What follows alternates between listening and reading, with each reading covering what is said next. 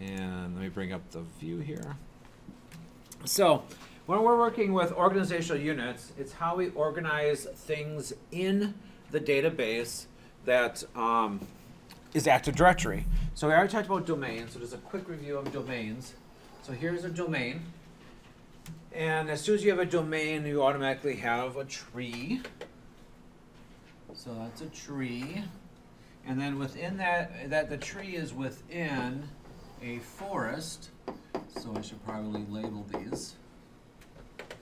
And a tree. And then a domain.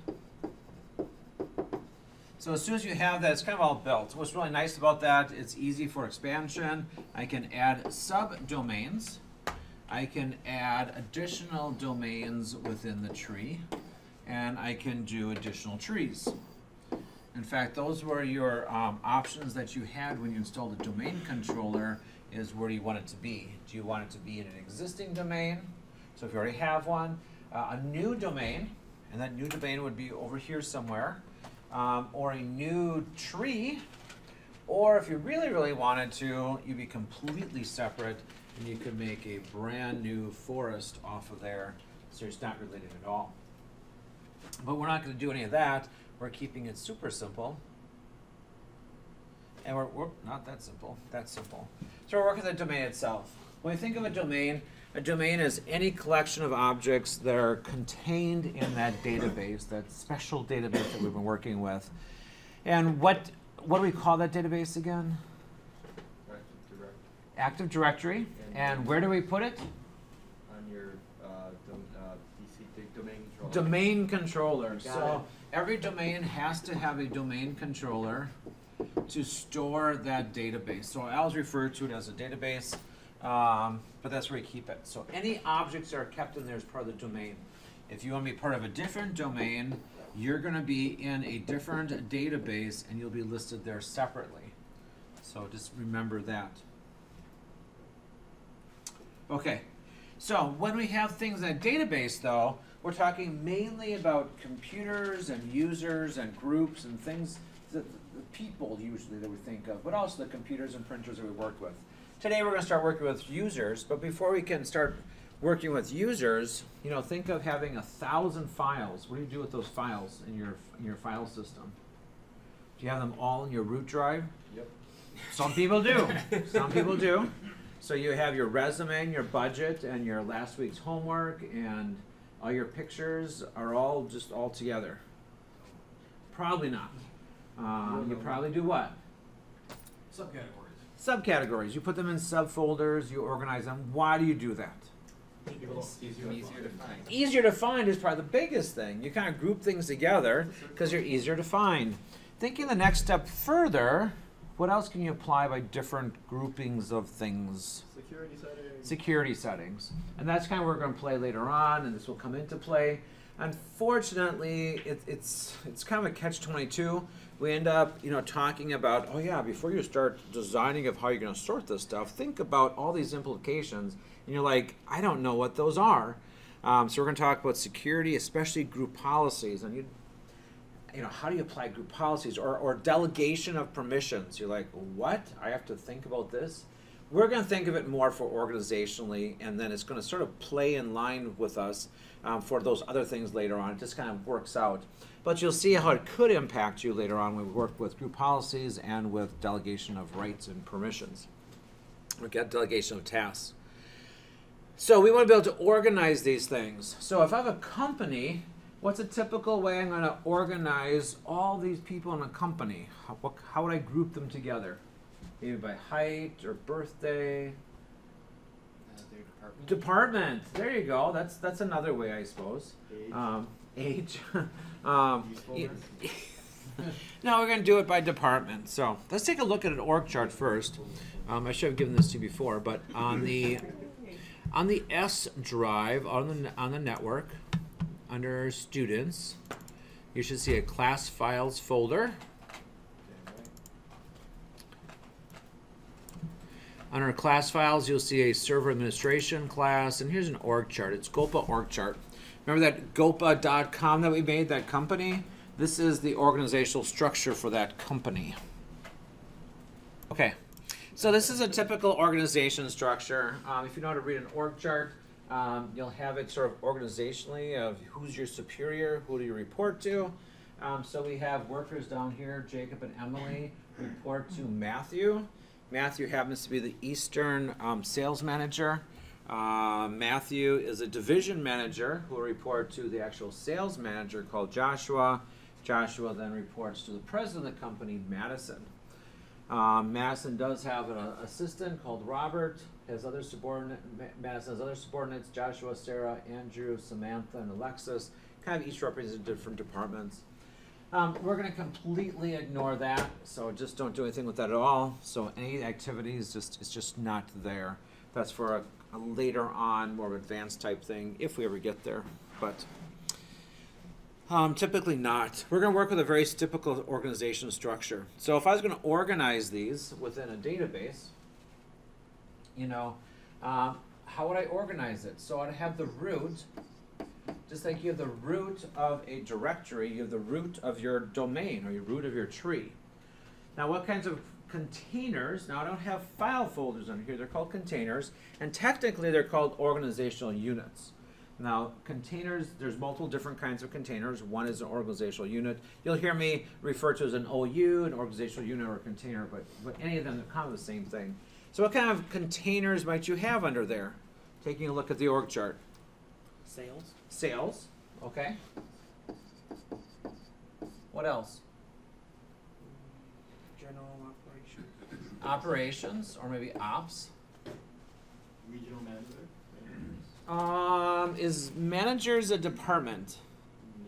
No. No. It's a level of progression. It's a level, potentially, that might come in later on, so good thinking ahead. No, excellent thinking ahead.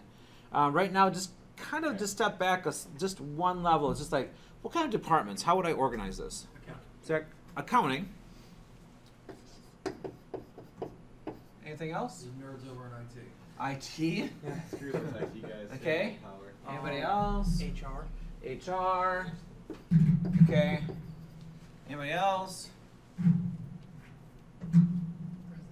Customer service. President. Is that on our org chart?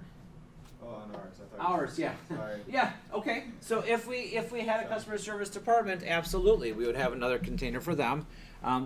We could go on infinitely and, you know, research and development and, you know, whatever, transportation. So really we could go anywhere, but to sort of keep it focused, that's what we came up with, the one org chart that we're going to stick with, so that we're kind of going the same way. And by the way, the organization is completely arbitrary. You're going to say, my company doesn't organize that way, and that's very legitimate. But we would be like going in circles all day long of, you know, every different scenario. We have to have something to go towards. By the way, the IT department supports the organizational structure. It does not dictate the organizational structure. The president and the board of directors and the managers, they say this is how we run. And then we say, great, we're here to support you. We don't have the business degrees, at least most of us don't yet. Some of you may go on that way. You're not going to go and say, well, you really should run your company this way because it's going to make my tree easier. No, it doesn't work out that way. So, anyway, so somebody else said, like, president, where's that going? Well, if you're an IT person, you put them on the bottom because people are going to screw the most stuff up. Where? On the top? Bottom, top, Middle. middle. On the charts. Okay, so we could think of it one way, so I'm just going to go off the side here a little bit. So we could do, and I like calling them executive, as opposed to the president department, executive department, or executive area, or whatever. Do you do executive and then like sales and IT or whatever? Or is it kind of all the same level? Well, they have to have access to a second set of books where you keep the Bob money. So, what is this, like option A or B? So that's why you got to put on. I think a lot of it depends on two factors. A lot of it depends on multiple factors. What things do you have come up with? One is, again, how does the CEO, how does the board of directors... How does your company organize? Okay. And then the other part, up to whoever's making the domains and everything. it like Okay. like the board of directors sets general guidelines, Mhm. and then it's up to the IT person to interpret them and set it up. So Absolutely. so But if they you look get at the what they chart- need. Okay, go over to you, John. If you look at the chart, the normal employees are just one box. The employees with a little more permission have two boxes around them. Yes. I'm assuming they're on the same level. Could be, could be. Any other thoughts? That's wrong. You really could do it either way. There are advantages and disadvantages either way, and I'll just talk briefly about this. And this is not again, you're not going to walk into a company and say, well, in class, this is how we did it, so therefore you have to do it this way. Not at all. It can be done either way. I prefer option B just for ease of administration and for security and all that kind of stuff. When you think of, and we haven't gone to this, but file security, if you give access to a folder above, it flows down to everything. And at this point, if I did something, and equivalent things kind of happen at the organizational unit level as well. There are no file rights. These are not files, these are not folders, these are organizational units, and they're people. But the same types of concepts can apply. When I apply group policies, and again, this is a foreign thing for the future, it applies to that container and all the containers underneath it. Also with rights delegation saying, I want Bob to administer the executive department and I want Sally and Jane to administer the rest of the network, but maybe a special staff IT person for the executive area. And that's very, very common, by the way. This team is dedicated to that department, depending on, again, the politics of the organization or whatever. With this, I can do a group policy here and a special for the executives. I might want to make it more secure. I might want to make it more flexible. I might want to, allow things there that I don't allow other things. If I did that here, it's going to flow down to everybody. And then I have to do all kinds of things to undo it or redo it and overlapping, and it just gets really confusing. Again, I like things really simple. Also for rights delegation, like I said, if I have a certain team of people that's assigned to working with the executive, I can do it here. If I did it up here, it's then again going to flow on down and sort of all over the place. Also, in reality, the executive department is just another department. They're going to have people in it, they're going to have requirements, they're going to have security needs and that kind of stuff. Yes, ultimately, hierarchically, or organizationally, the salespeople report to the executive, but all it is just a line. You can still report to them without having, organizational subunits and things underneath there. So, again, a complete arbitrary decision. We are going to use this method. This is okay, but we're just not going to do it in class, and we want to be consistent in class. And you could argue and justify why point A is better. We're just not going to do it in class because I'm going to be seeing stuff all over the place. John? I'm just kind of scratching my head.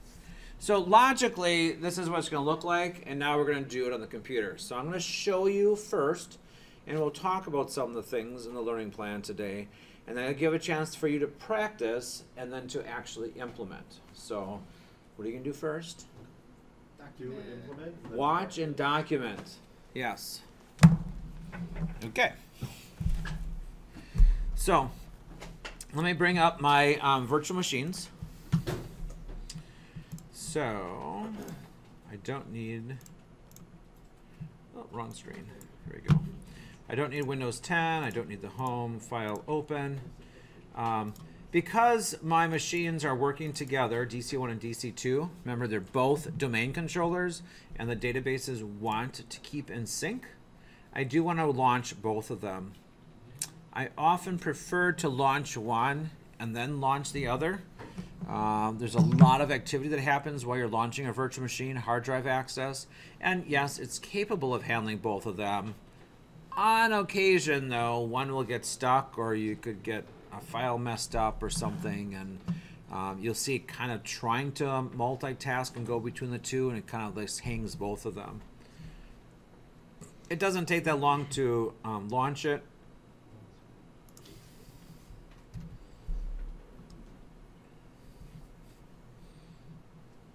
Once that one comes up, I'm going to open the other one. The other one should launch faster because it's a server core. I don't even need to log on to server DC2. I'll just let that kind of run in the background while I work in the foreground on the DC1.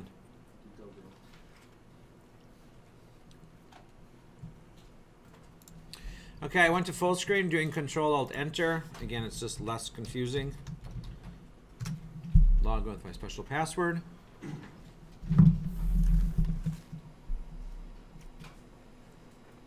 And wait for Server Manager to launch.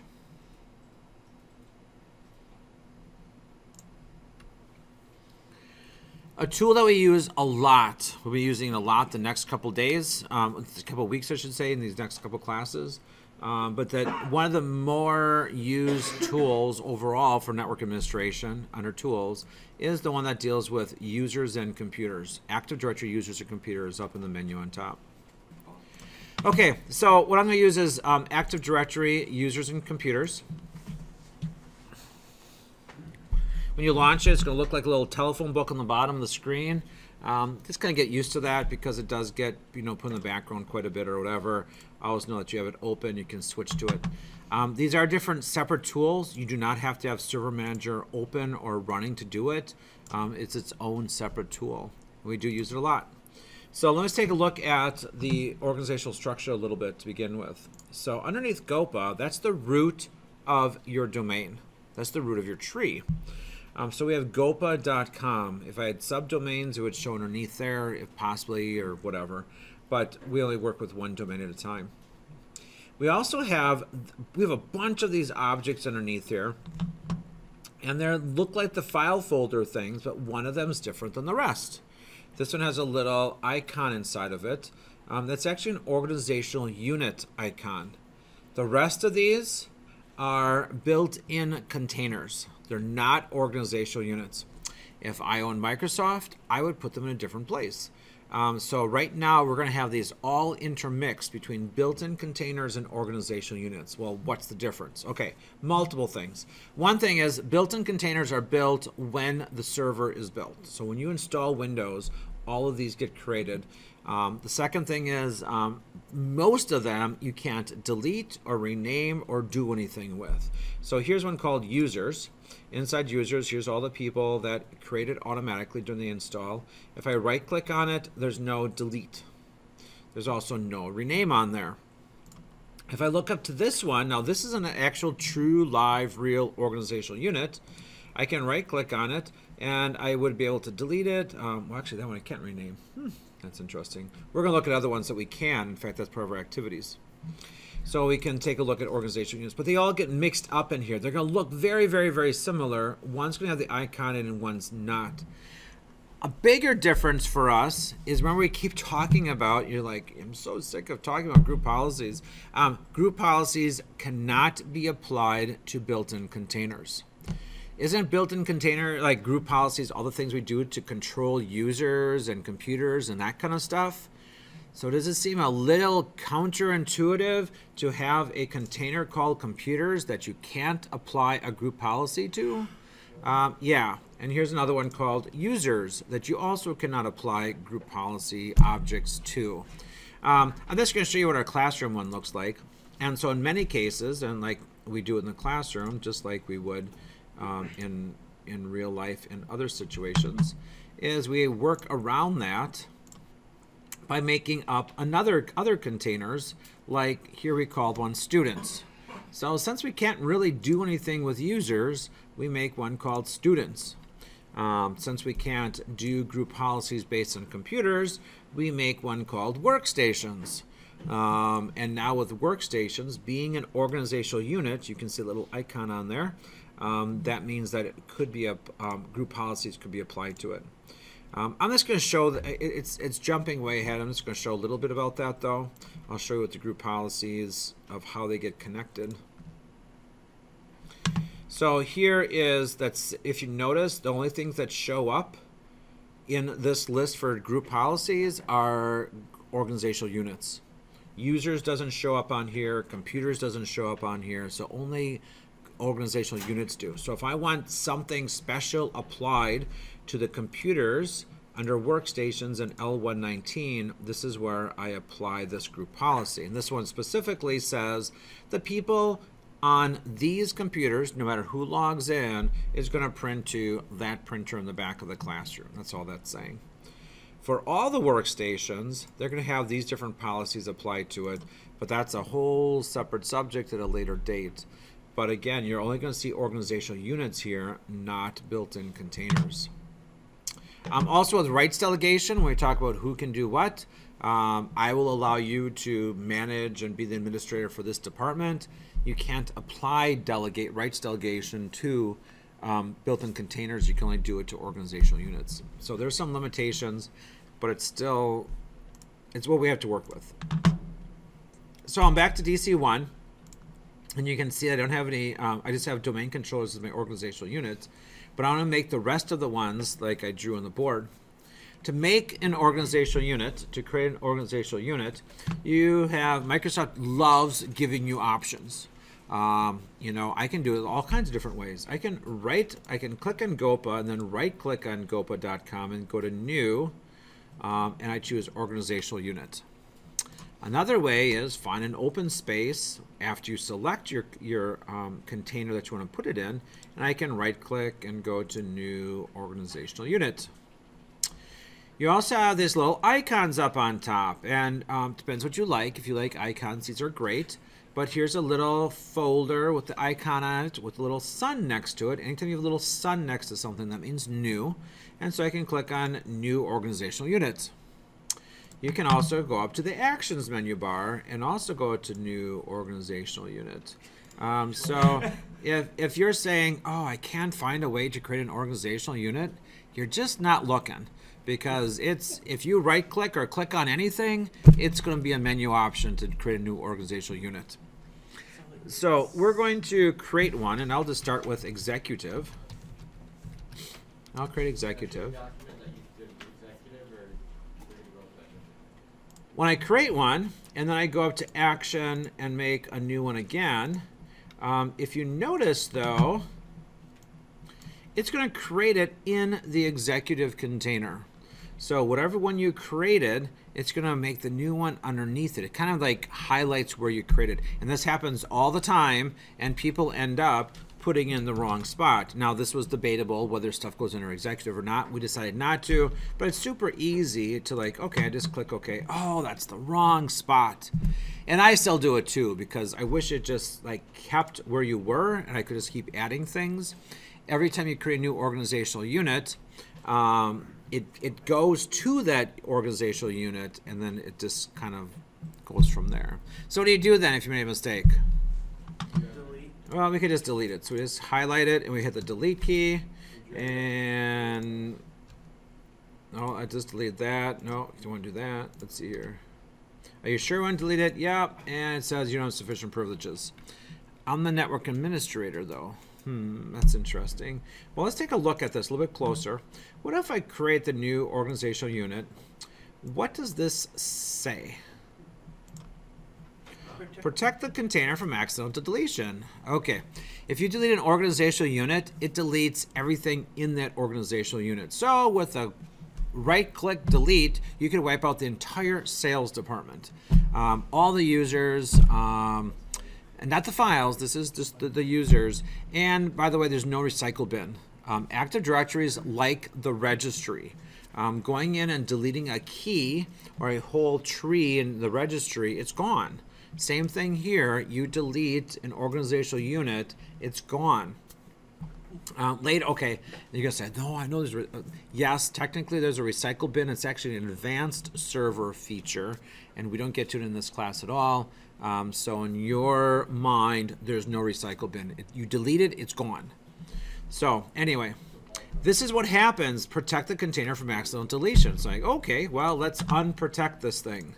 So how would you unprotect this thing? Well, I take a look, go to properties. Yeah, it's like, oh, hang on a second. Wait, okay, don't mind this. Here we go. Okay, so, okay, so I right click on here, go to properties, and it's just like, okay, where do I change that? I don't see it. I can't see it. So what do I do? You go into advanced options. I go under View, and I want to View Advanced Features. So without doing that, if I just look under, let me just open up, actually I was working with IT, not executive. If I want to look at IT, I have 3 tabs going across here. If I go to View Advanced Features, and then I go back under IT, and I go to Properties, I'm going to see I have 6 tabs now. And yes, this is how you end up finding it. So if I go ahead and look at Managed by, Object, Security, Com, Attributes. Under Object is where you're going to find the Protect Object from Accidental Deletion. So I can go ahead and just uncheck that, click OK, go back over to IT, and then hit Delete, and then I can delete it.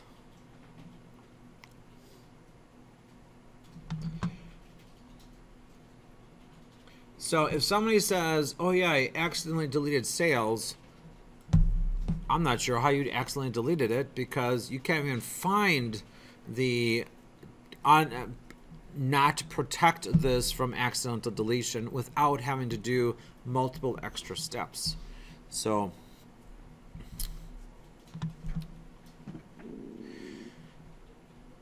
going back to executive again, and say accidentally deleted, I create another organizational unit in here, and let's call it IT again.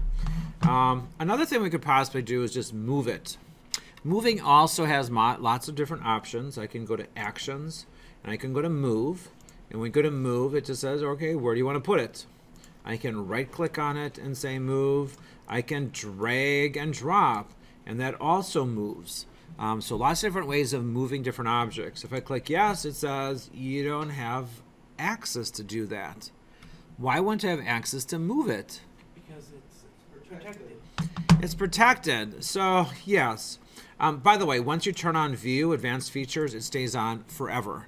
Even if you close out the tool and bring the tool back open, it does save it. That's why you saw it there to begin with, is because I left it there from before by mistake. Anyway, but yes, I go to Properties, and then I go to Object, but it says Protect from Accidental Deletion. Again, not worded very well. If I ran Microsoft, I would rename this to Protect from Accidental Deletion or Moving. It doesn't say that. From accidents, yeah, protect from accidents. So now that it's not protected anymore, now I can, right-click and say Move to, and I want to put it right in the root, and now I'm able to move it. So now you can see that it's equal with executive. At this point, though, IT is unprotected. Somebody could come along here accidentally and go delete, and there goes your IT department. So we want to make sure that if you move an object, that you go back to Object and then protect it again to make sure that it is protected so that you don't accidentally delete it. So yes, I want to delete it. No, you can't do it. Here. Okay, other things that we can do. Oh, so IT is protected again. I can rename objects, so I can just click rename, or else, having multiple options.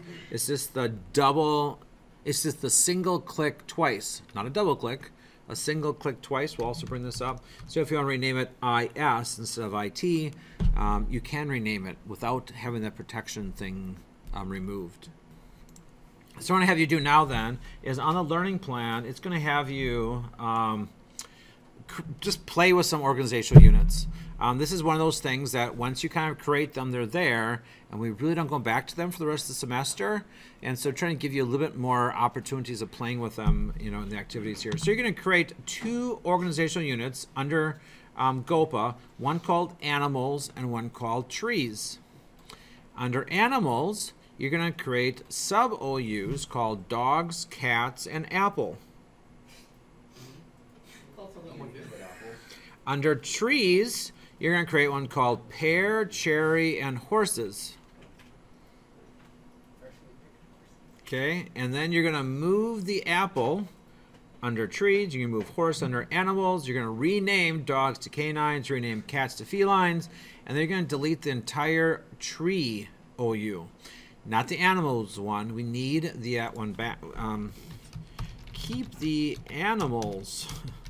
We had people delete these and they had to recreate them. So just do those. Don't do anything beyond that. So just work on those activities.